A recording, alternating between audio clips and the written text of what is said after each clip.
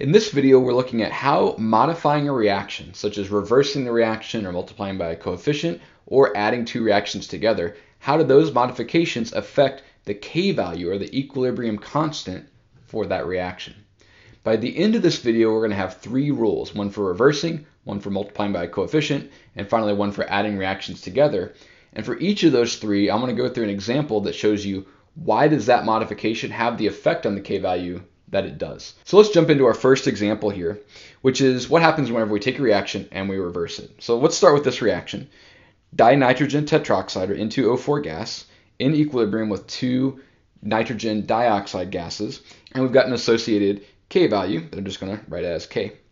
We can write that equilibrium expression, K equals NO2 concentration to the power of 2, because of that coefficient of 2 right there, divided by N2O4 concentration to the power of 1, because there's no coefficient before it right there. That's going to be our original reaction before we reverse it.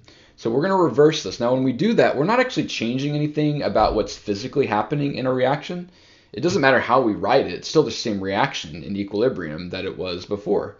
But whenever we write it a different way, there's a different K value associated with the different way that we write it, which is a little bit weird to think about. But let's take a look at our reverse reaction here. So I'm just going to write the same reaction, but in reverse. Two nitrogen dioxide gas in equilibrium with N2O4 gas. And I said this would have a different K value, so I'm going to write K prime. That's not a 1, that's a little apostrophe. K prime just means it's a different K value than this K over here in that original reaction. What would that new K value be though? If we know the original K value, how could we calculate this new K value? So let's take a look here. Let's write our K prime expression.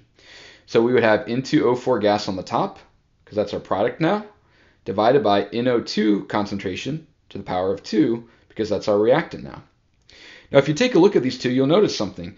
This K prime expression is the reciprocal of the original K expression. We took the products that are on the top, now they're on the bottom, and the reactants that are at the bottom are now on the top. And that should make some sense, right? We reverse the reaction, we just exchange the products and the reactants. Well, in our K expression, the products and reactants are the numerator and denominator. So all we did was switch those. So whenever you reverse a reaction, you want to know what's the new K value for that reverse form of the reaction.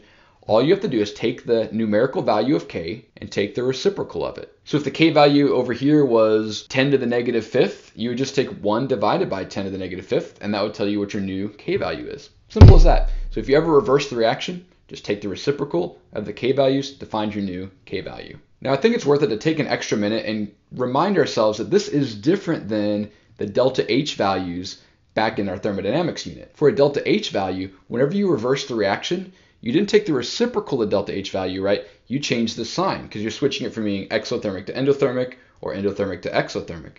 But here, whenever you exchange the reactants and the products, you don't change the sign of the K value. In fact, the K value is never negative.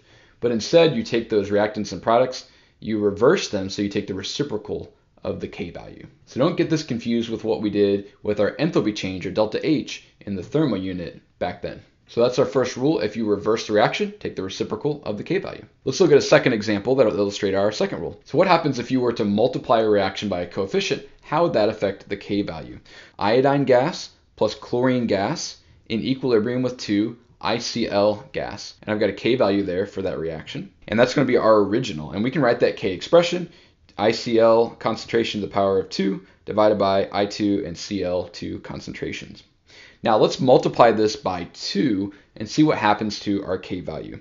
So now we're just going to multiply the whole reaction by 2. So 2 iodine gas plus 2 chlorine gas in equilibrium with 4 ICl gas. And we've got a new K value, which we can see right there. I'm just going to write K prime again like I did last time. So let's write our new K expression based on these coefficients. So here's what we get. K prime equals ICl concentration to the power of 4 divided by iodine and chlorine concentrations both to the power of 2. Now here's another way that we could write this out in terms of what we originally had here. So let's take a look at this other way that we could write this. We could write this as ICl to the power of 2 over iodine and chlorine, that whole thing raised to the power of 2.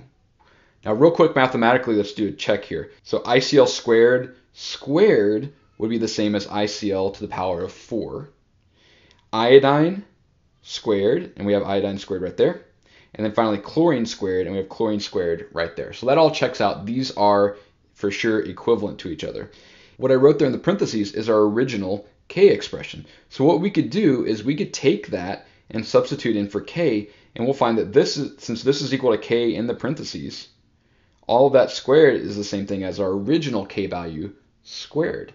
So notice the pattern here. When we multiplied the reaction by 2, what did we do to our original K value to get to our new K value? Well, we had to square it. So our K prime is our original K squared. Multiply the reaction by 2, square the K value. Now, if we were to multiply by a different coefficient, we would just raise that K value to whatever that coefficient is. So if we tripled the reaction, we multiplied everything by 3, our K value would get cubed to find our new K value. So there's our second rule.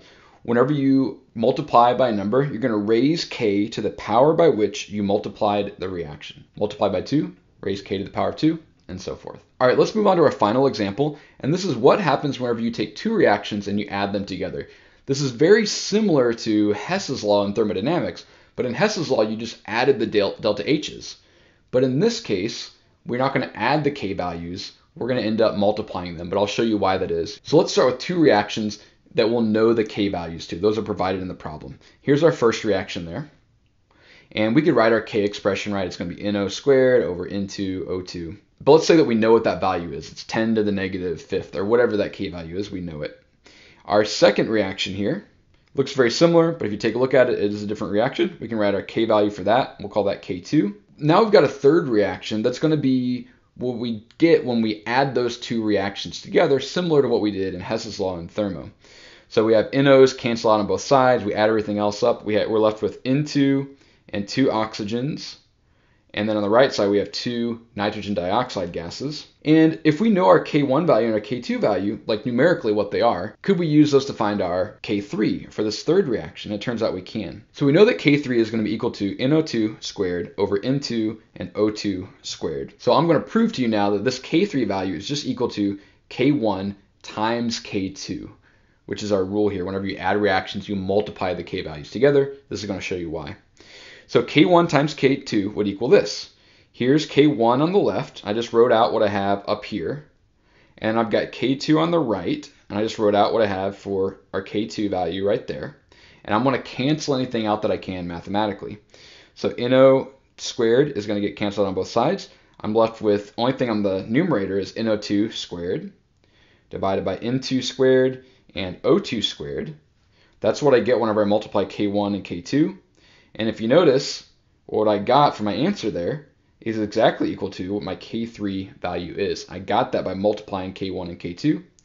So this shows me that K3 of that reaction that we get whenever we added the first two is equal to the K1 and the K2 multiplied together. So here's our rule number 3. When adding reactions, multiply the K values to find K for the new reaction. So those were our 3 rules. First thing, if you reverse the reaction, take the reciprocal of the K values. Second rule, if you multiply a reaction by a coefficient, raise the K value to the power that you multiplied by.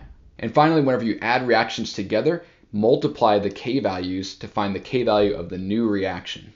All right, if you know those 3 rules, then you can calculate whatever new K value you need to, provided K value is given in a problem. All right, thanks for watching.